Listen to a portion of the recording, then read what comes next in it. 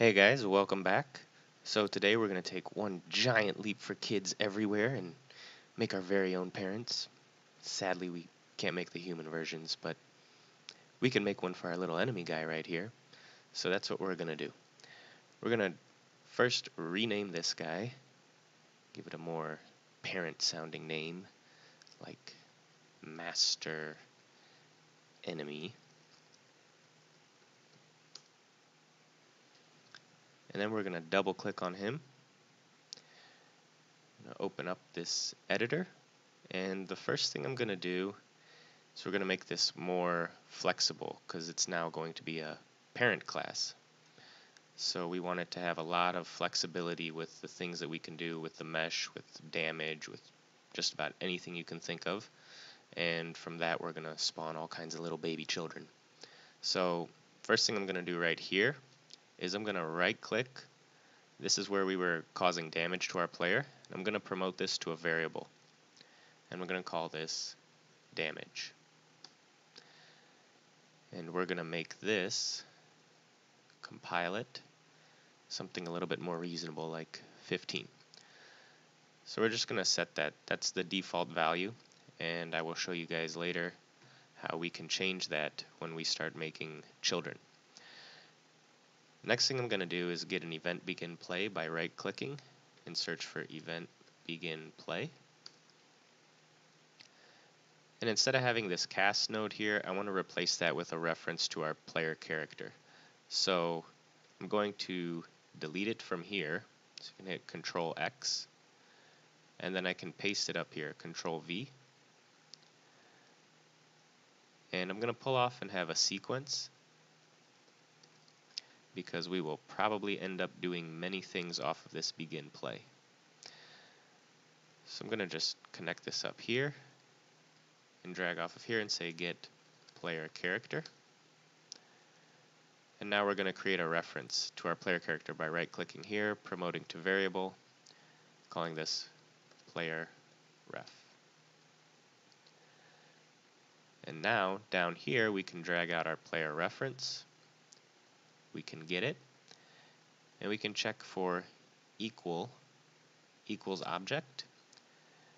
And what we're going to do is hook that right up here into the other actor, and this will do the exact same thing as the cast node was doing.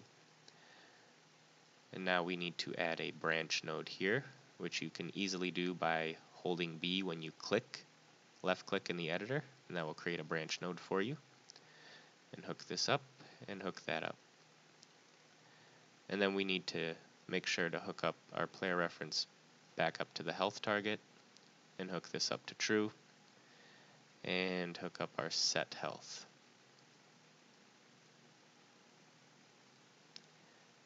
And if we double click here, I can make a reroute node and then hook that up to there.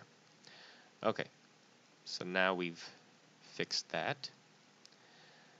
Next thing we're going to want to do is right now our enemy is a cube, and that's just going to be our default value. So I'm going to right click here and rename this to default enemy mesh.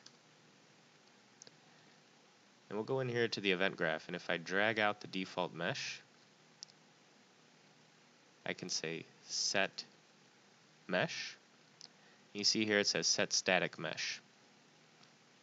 Now if we hook this up, we see here we get another little node that says new mesh.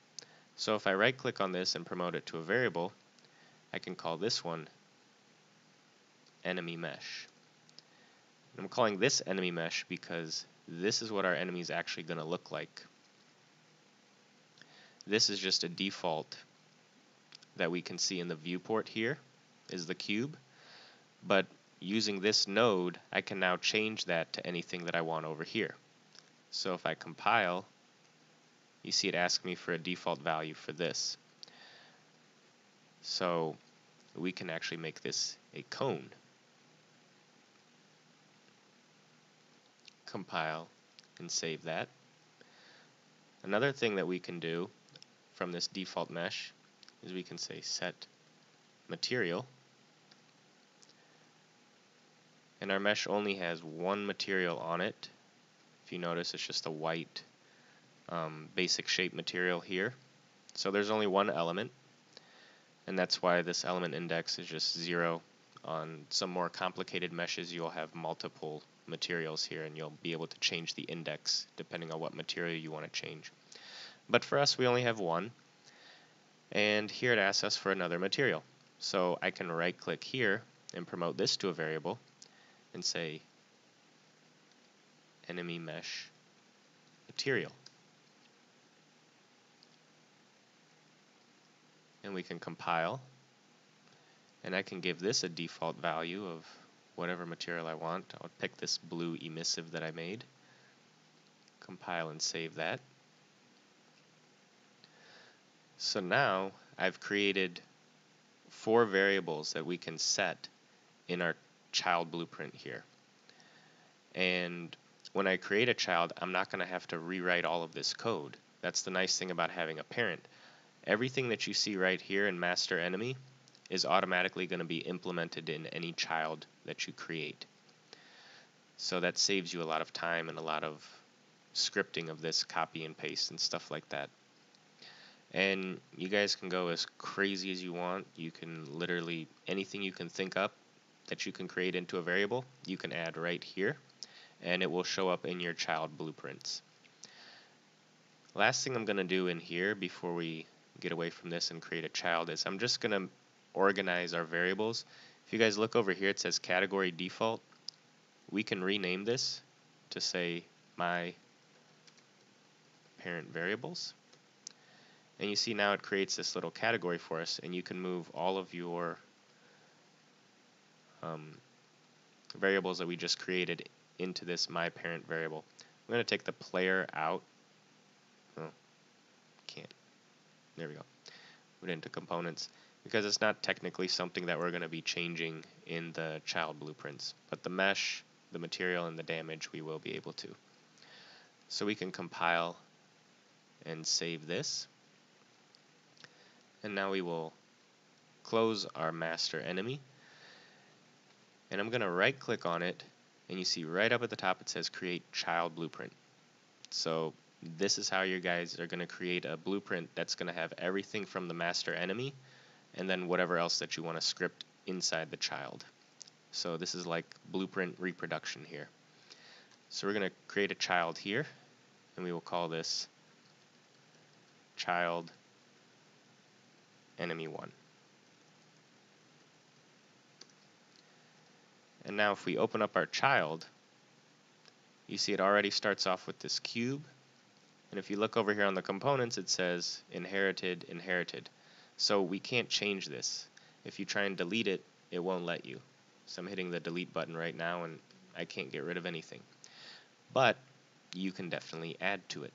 So if I wanted to add, for example, a particle system to this child, come in here, add a particle system, and we can make this be whatever we want. Let's see, what do we have in here? Sparks. And we'll just put that up here at the top. And we can go in the event graph, and as you guys see here, first thing it does off of begin play, it says parent begin play, and that's just letting you know that it's running all of the script from the parent. So if we want to add something else in here, for example, we want our child enemy to actually move somewhere, we can add a component and say, what's that? Projectile movement. And then I will grab this projectile movement out,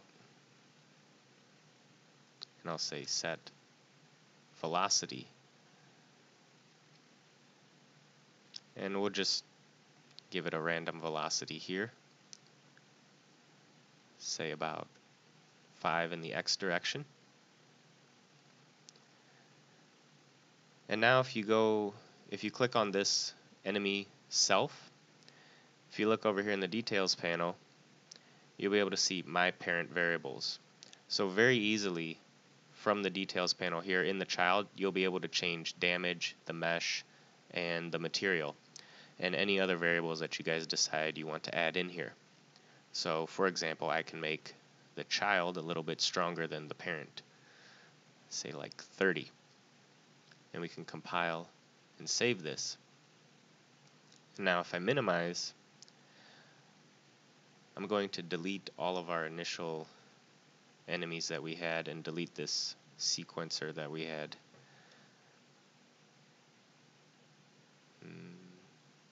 Yes. And then I'm going to drag in our master enemy, and I will drag in the child. And you guys can immediately see here that the child has this particle system that the parent doesn't. But right now they're both white cubes. So let's go into the child, and instead of being blue, we'll make the child red. If I can spell.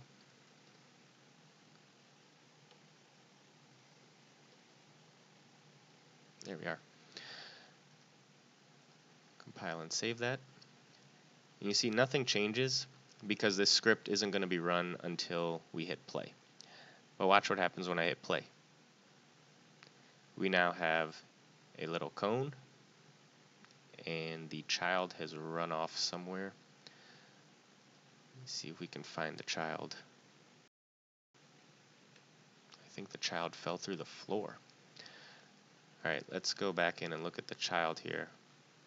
Oh yeah, because I forgot to turn off gravity.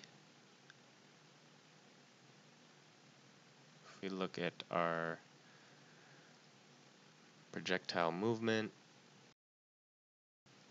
should be a thing about projectile gravity. I'm just nuts. Oh, here it is. 0. Compile and save. Now if we hit play, now you can see we have a red cone, a blue cone, and these little sparks. And if you can tell, I made it move really slow, but the red cone is actually moving. Now if I run into the red cone, I lose 30 from my health. If I run into the blue cone, I only lose 15. So as you can see, the red cone is doing everything that the blue cone does, and then some extra.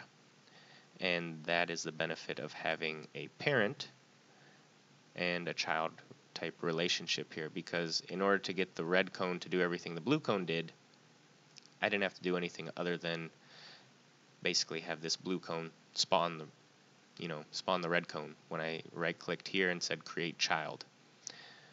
So let me get out of this game. So that was one child, and you can right click and create as many children as you want. You can even create children of the children. So if you wanted to hold all of the information from the child, so you can, but you wanted to add something else to it, you can right click here and say create child blueprint, and this is the children's child. Now if you double click in here, you see this one comes up looking like the child, and it's going to run the parent plus the child plus whatever else we have in here. So if I was to say add another particle system,